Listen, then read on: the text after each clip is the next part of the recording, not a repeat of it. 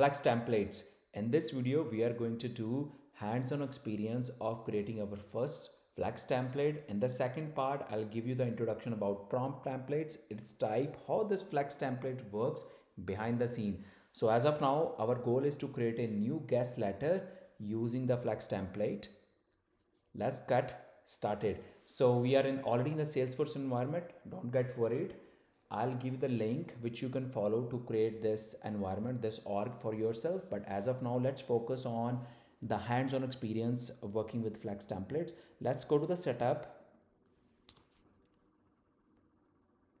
and search prompt. Prompt builder. So this is the place where we create our templates. You will see some of the templates are already standards given here, but on the top right, go to the new prompt template. In this, we need to create our type as Flex because this video is about Flex templates. Let's give this template a name, new guest letter. Give a description, newsletter for our new guest to the resort.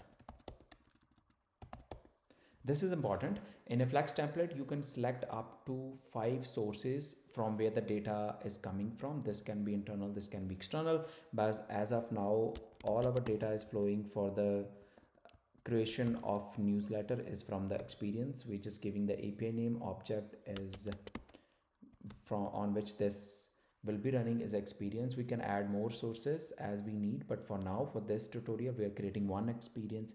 Basically, we are using one object to create this template. Click on next. This is where the magic will happen.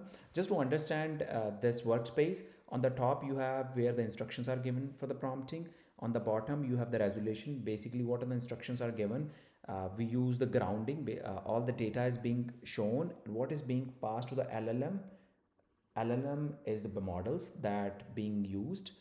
That is the response is being generated for that. And here we need to select what type the username or the object that experience need to be related to. In this case, this experience is all about some activities. We'll use that and use save and run. And on the right, you have a configuration which model you want to run. So I'm just using a standard OpenAI GPT-4 model. Now, the important part is you need to train this model using prompting. Let's give him some instructions as of now.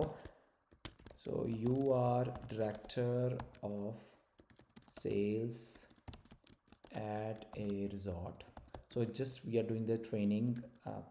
So AIU knows what they need to reply back when we use to create this newsletter.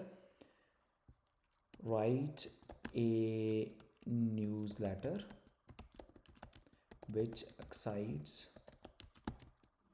new guest visiting our resort. So it's excitement for them, and tell them about the given selected activity which we'll be using in the experience here. Follow the below instructions to create the newsletter. So it's the instruction that I need to follow. So we're just giving the instructions. Let's give one instruction. Say I'm just creating random here. Say hello to them. Let's do that. Take motivational vacation quote. So the people are on vacation, just give them some motivation to enjoy. And third is, let's say, include experience, name, location and details. Let's try how this runs because it's very generic. So this means training is not done properly, but I just want to show you how it works. Let's select any experience, sunrise. Let's say sunrise yoga, and language we don't select. Save and preview. Let's see how this LLM open chat GPT created our newsletter as a Agentforce agent. It's making my life easier. That's the whole purpose of using AI in Salesforce. It's taking time. Looks like my internet is slow. Chat GPT is running slow. So here we have our first response being generated. Welcome to our stream resort. See, it's creating excitement. The world is book, and those we do not travel read only a page. Very good. So it followed some instructions. And if you see, it has given the activity known as sunset serenity, located our private beach. It's tried to make some very generic, and then it's best regards your director of sales. Very good. So now another thing is it's using random data from the online platforms. Why not make it to use the real data of the clients? This is what is called grounding. Give them the real experience. So let's give them experience name. For that, you need to go this resources. What is we have to go to that object, select that. What is the name? Let's see, experience name. So we are doing the grounding location. Let's do the location also, experience. Let's say location and details also. Let's do that. Let's go to experience. It should be details field. Yeah, description. Yes. So now we have given some grounding. We have given some boundaries. The data it should work on. Let's run this time. And the version 1 of the guest newsletter was saved. It'll create automatically versions for us. If you see on the top, it's how it is done. So now it has given hello and welcome, this. So this time it have used what? Sunrise yoga. The activity takes place at this space. See, the location is mapped. And also the more description. Start your day with sunrise yoga on the beach. This description, it is taking from the behind the scene. If we go back to the experience, you will see for the sunrise yoga, we have given that information. So this is how you create your Flex template. Very straightforward, very easy. Now let's go back behind the scene as I promised. Now it's a part of the theory. What is happening behind the scene? So what we did was we went inside the prompt template. There are different type of prompt templates. We focused specifically on Flex template. Flex template is used for business purposes where you can create these newsletters, you can create sales emails, to define multiple sources from the data where the data is coming from. Another thing is where you can automate your creation of PDF, newsletter, we did that already, social post, emails, newsletter. That's a purpose of a Flex template. We did the hands-on. As I promised, you can follow step-by-step instructions given in this trailhead to create your Flex template also. But what I want to show you is behind the scene how this Flex template can be invoked. What was happening is the whole purpose of Salesforce is to have low code. What we can use is we can use flows, we can use Apex, we can use REST API, we can use Copilot action to launch this Flex template.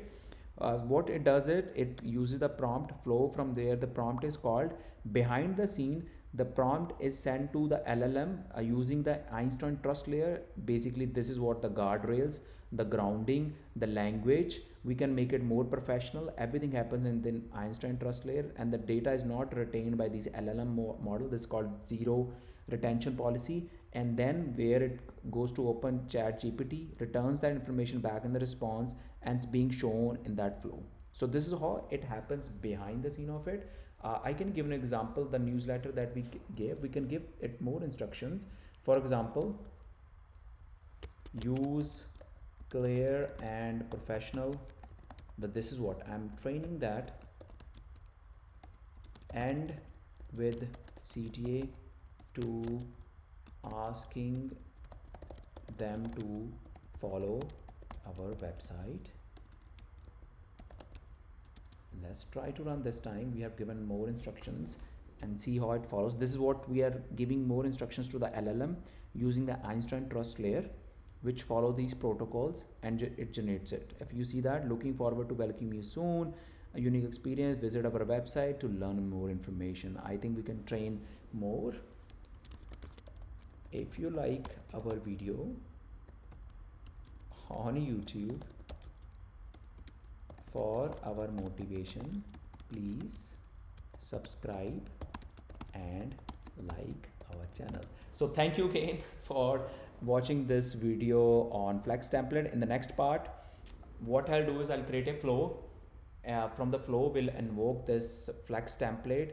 So here we are to help you to learn the real purpose of Agentforce and learn Salesforce in a hands-on experience. But we need one promise from you.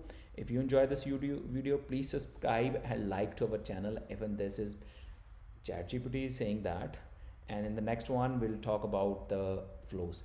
Thank you and goodbye till our next video.